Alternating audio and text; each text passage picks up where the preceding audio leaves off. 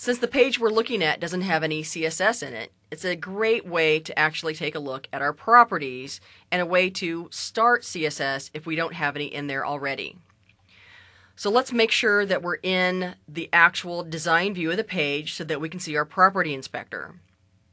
At the very bottom of our property inspector is a button called Page Properties. Go ahead and click on it.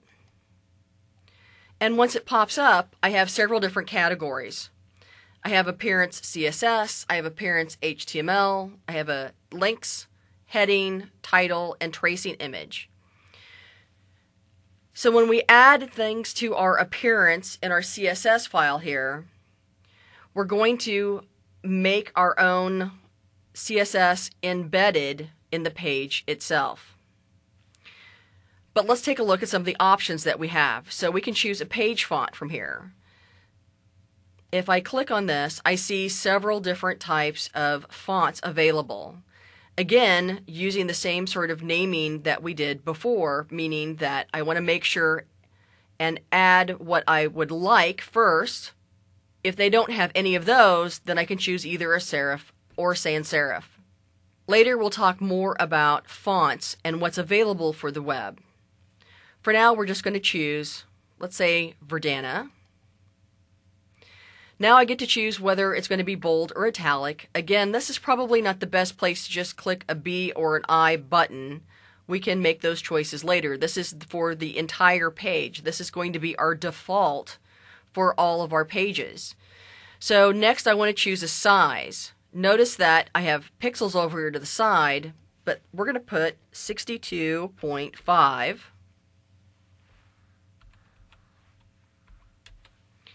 And then I'm going to choose, instead of pixels, points, inches, centimeters, millimeters, picas, m's, x's, I'm going to choose %. We can also define a text color. It's really just good practice to make sure that you're defining a text color as well. So again, this is going to be attached to our body tag. So at the moment, let's just choose a simple black. You'll notice that Dreamweaver automatically uses that 3-digit hexadecimal shorthand for black, so it uses 3 zeros instead of the 6, since it's a series of repeating numbers. Also notice that it has that pound sign in front of it. So that's going to show up here automatically in this color picker, but let's say you went to Photoshop's color picker and found a color that you wanted to use. You can copy that hexadecimal number and put it in your code. Just make sure that you put the pound sign in front of it, because Dreamweaver won't recognize that as a color unless that pound sign is there. Since this is a repeating number, it can also be a shorthand CSS by just 000. I'm going to go ahead and give it a background color. And at the moment, we do not have a background image for our file, so we won't be putting one in there. If I had one, I could also designate whether it's going to repeat, not repeat, repeat just to the left X, or repeat down from the page on the top Y. By default, you have a little bit of a buffer in your page. So I'm going to move my screen here just for a second so that you can see my paragraph doesn't go all the way to the top of the page, nor does it go all the way to the left of the page. Move this back up. So I can designate whether the body has a margin or not. Left margin, right margin, top, and bottom. I can make those changes. Let's go to our Appearance HTML. Now that we're on Appearance HTML, you'll notice that we have some of the same options that we had under Appearance CSS. So why are there two? This is what's called really legacy, and it's left over from older versions of Dreamweaver. Some people might actually be more comfortable with this, but if we're using CSS in our files, we don't necessarily want to choose this because it won't actually create CSS for us. So we're not going to choose anything here, and we're going to go down to our next category, which is our links, which shows the CSS in parentheses, so I know that it's going to make sure and add this to my CSS file. So I have a link font, a size for my links, link colors, etc. So when I start here, do I really want to change my font? Now, in my appearance category up above, I was able to choose a default font that is going to be attached to my body tag, which will be my font for everything. I don't necessarily need a separate font for my links as well, especially if they're going to be in my page, and I just want to make sure that when they click on them, they go somewhere or do something, so I don't necessarily need this to be anything different. Except you may want to choose a bold, for instance, if you want to have them stand out a little bit more on your page. It's really what your end user expects. Do you have an older audience? Do you have a newer, younger audience? That will be the determining factor in how you want your links presented. I'm not going to change the size here either because I've already changed the size for my appearance otherwise. But we can take a look at our link colors now. Now by default, we have our link colors as blue and our rollover colors as purple or something like that. I can never remember because I always come in here and change them myself. So when I choose a link color, you don't want it to be the same color as your page color. So let's say we choose a green for my link color. Now I've got 3 other choices. I really want to choose these all so that they are in my CSS so everything works nicely. When I choose them here, they will be in the correct order also in my CSS. My rollover links we'll choose next, and I'll choose a nice blue for that. So when you're looking at the page and you see a link, you're going to see the link color is green. And when the user rolls over with their cursor on that particular link, it is now going to show up as blue. But what if they come back to a page that they've already been at before? We also have visited links, and then we have active links. So my active link is like a rollover for my visited link. So once they've been to the page, and I roll my cursor over that link that they've already been there, then I get my active link. It really depends on how you have your site set up, whether you want these to be different or not. A lot of times I just choose the exact same color for my visited links as my regular link color and choose the same color for my rollover and active links as well. But just so we can take a look at our page, we'll choose totally different colors for each thing. And maybe orange. Doesn't matter whether they're pretty or not at the moment. So now we have underline styles. How do we want our links presented? So do I want it to always underline, which would underline both on the link itself and for the rollover link? Do I want it to never underline? Do I want it to show underline only on rollover or hide underline or rollover? Again, this all goes back to who your audience is. Does your audience expect a link?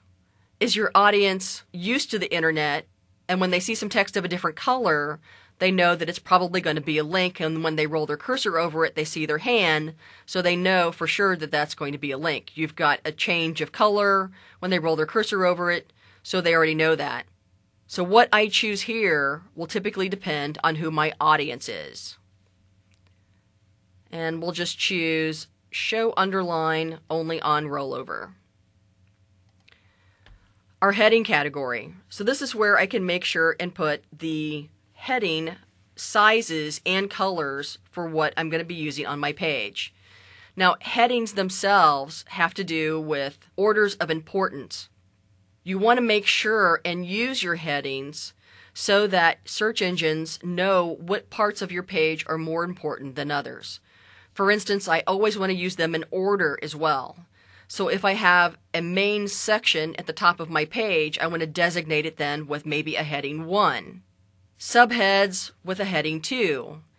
Anything that goes with a subhead in the same section of a subhead, then maybe a heading 3, 4, 5, or 6. Really just depending on how much that you actually need, but you want to use them in order on the page so that the search engines see them in order of importance. So for our heading 1, for instance, since we're using M's for our measurement, I'm going to say 2 M's, and we'll give this an actual color. Something other than black, just so that we can see what's what on our page. and I'm just going to choose a color. For my heading 2, I'm going to choose 1.6 EM and choose another color. For right now, that's the only ones that we'll choose, but normally I would go ahead and fill all of them out. Next is your title and encoding. Now this is the third place that you can change your title at. We've talked about being able to change your title at the top of your page, at the top of your window, in the code itself, and this is the third place that I can make sure and change the title so you don't end up with that untitled document. Here I can also change the document type. So for instance, if I were doing a page and I wanted to make sure that it was XHTML 1.0 strict, for instance, or 1.1, or maybe I was doing something strictly for mobile, or even HTML5, even though right at the moment we can have very limited access to what we're able to do with HTML5. I'm going to leave it at 1.0 transitional. Next is my encoding. I could change that if I needed it. The same thing with my Unicode. Again, just how I want my special characters designated on my page. I can also see my document folder and my site folder structure. And if you click on your tracing image is something that we used to use a fair amount of when we used absolutely positioned items inside of Dreamweaver. The problem with a tracing image, even though that we can add one, is that things aren't always pixel perfect in every browser. So while it's great in theory, it's not necessarily something that you'll use all that often. But what it is that I have a JPEG or a GIF, for instance, of the actual look and feel of the site that I have. I would add a tracing image in, back off on the transparency of it, so it's just kind of a ghosted back image. And then when I would build, basically think of it like a puzzle. When I'm putting the puzzle pieces back together for the site, I can try and line it up as much as possible with that tracing image. Again, great in theory, but not necessarily a practical use. Go ahead and click OK. And I'm going to scroll up on the code side of my page a little bit so I can see the beginning of my CSS. Now this is an embedded CSS style. So I see a tag that says style type equals, and in my quote marks, text/CSS. Then I also have an end tag for that, and I scroll down. Right above my end of my head tag, I see the end of my style tag. I'll scroll back up, so I see body, TD, and TH, where I added my font family, my size, and my color for my body tag. This will also change any table heading and table data, or my cell structure, to have the same properties as my body tag. I'm going to scroll down just a little bit and let's talk about our links in here. So I see that I have my link, visited, hover, and active. If I choose all four of these, they need to be in this exact order. There's a little saying that we have in CSS that help us remember that order. It's a love-hate relationship. So the L in love for my link, the V in love for my visited, the H in hate for my hover, and the A in hate for my active. Love-hate relationship, because we want to make sure that they're in the right order or they won't be displayed properly. Now if I take a look at my page, my font has changed. Now I see that I have a header 1 that is designated in green. I have my subhead in 2. I didn't style my subhead 3 or my 4, so those are just the default. And I didn't change my list item yet either, so that should look exactly the same except for my font family being different. So next we'll take a look at actually putting text on our page.